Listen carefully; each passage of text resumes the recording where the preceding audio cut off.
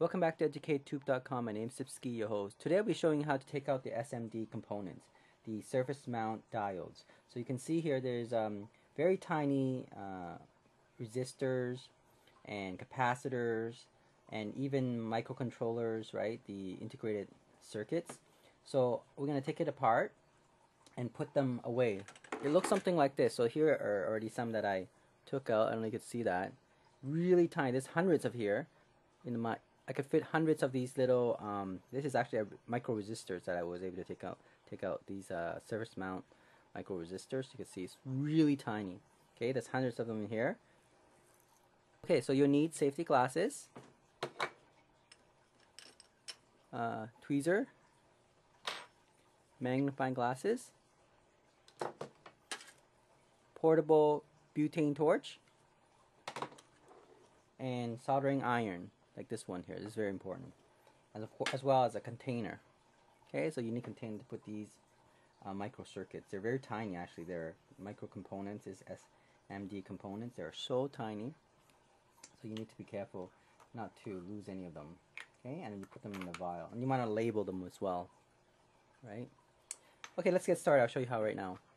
Okay, so the first thing I'm going to do is I'm going to show you how to take out these capacitor, this SDM capacitor. Very tiny, it's like a little speck here. There's this light brown, and there's a gray one as well here, the bigger ones.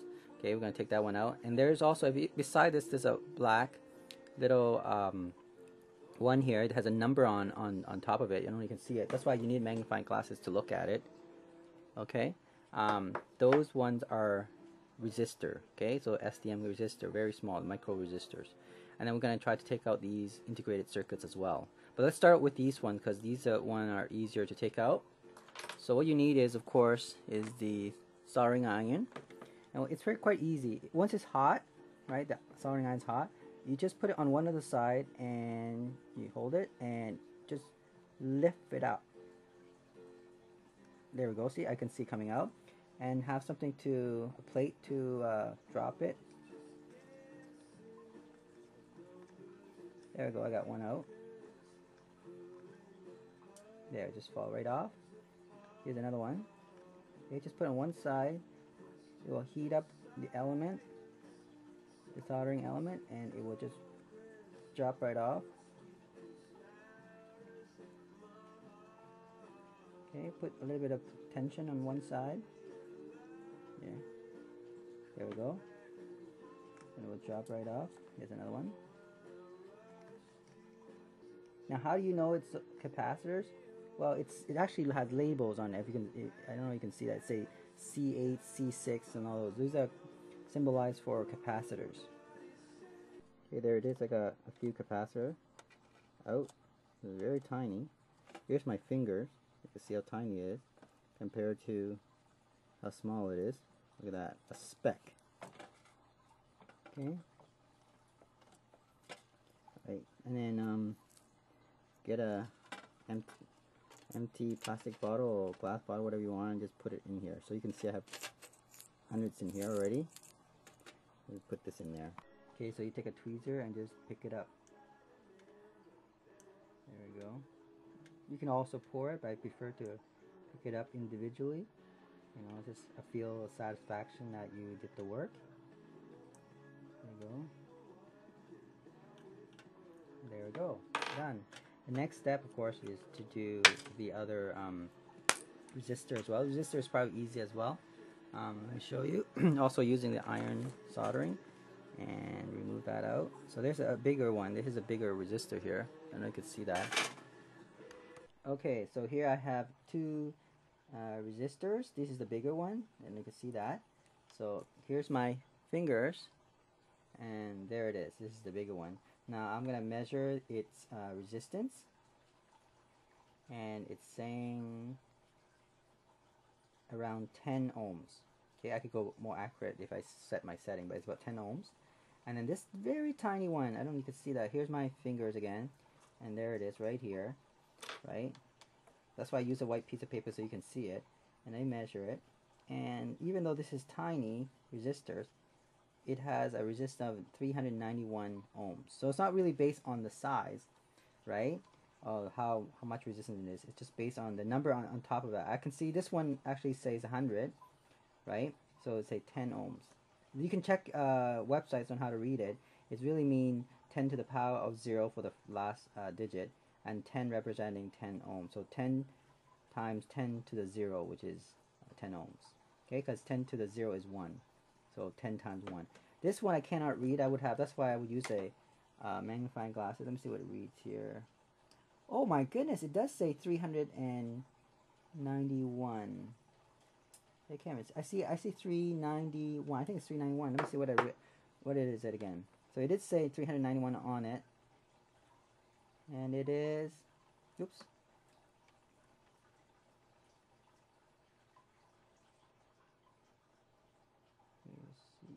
Yeah, 391. Perfect.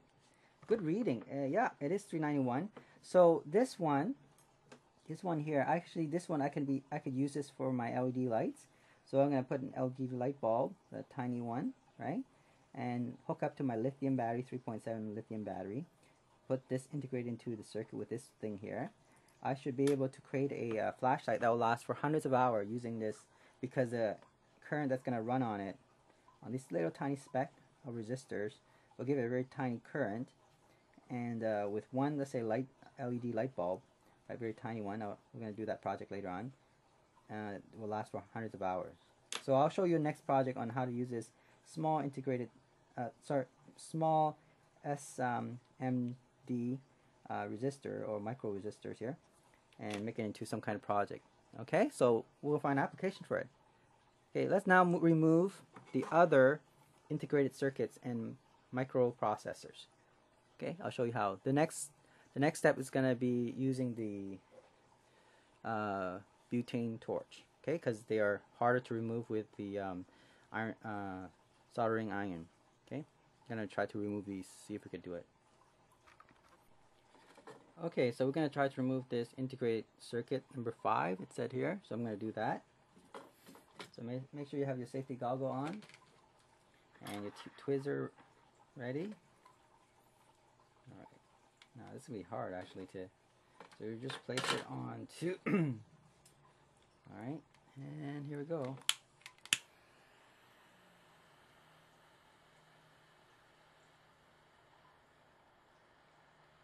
Oh, it worked. Look at that.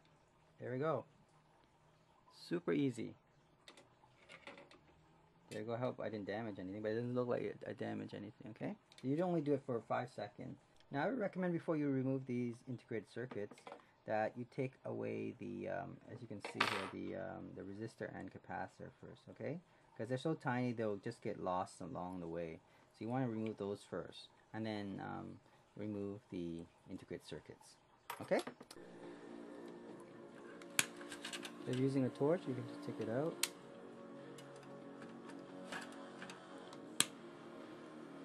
You melt there you go, the soldering, and there we go, it comes out like this, see? Now hopefully you didn't damage the chip. There we go, I got a chip by using butane torch. I was able to collect them. Okay. Let's try to get this one. So just heat it on the surface and it will melt away on the side, and it will just slide right off. There we go.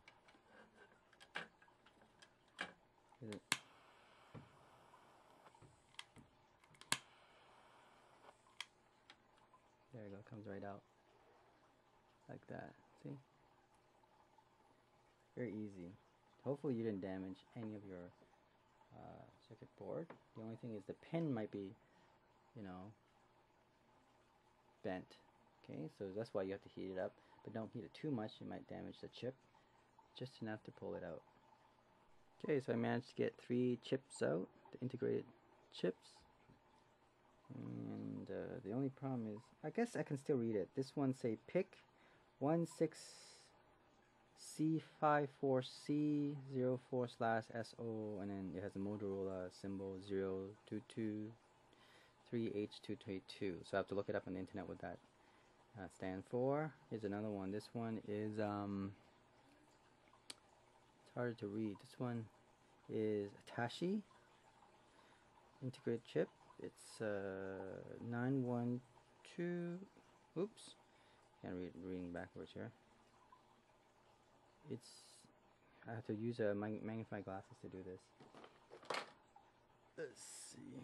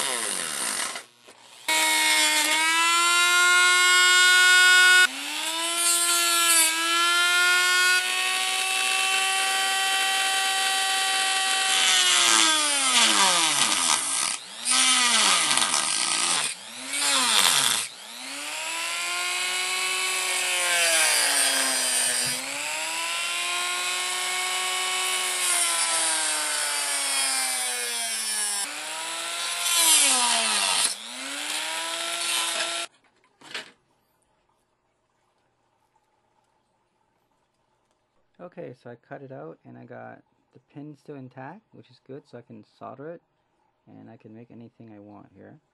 For example, you could see this, I could make potential holes here, and maybe holes in here as well. And I could mount the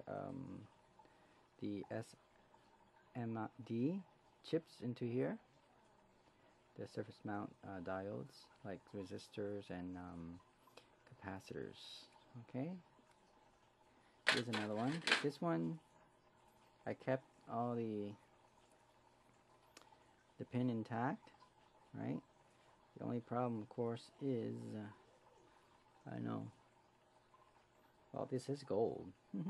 Okay, so here's all my collection of integrated circuits. Here, this one is my transistors, micro transistors.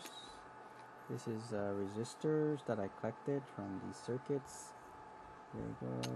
Here's capacitors and all these microchips or integrated circuits. And here's the integrated circuits. Okay, all of them pretty cool. It might be worth something. I don't know. You can figure out what it does. Yes, right.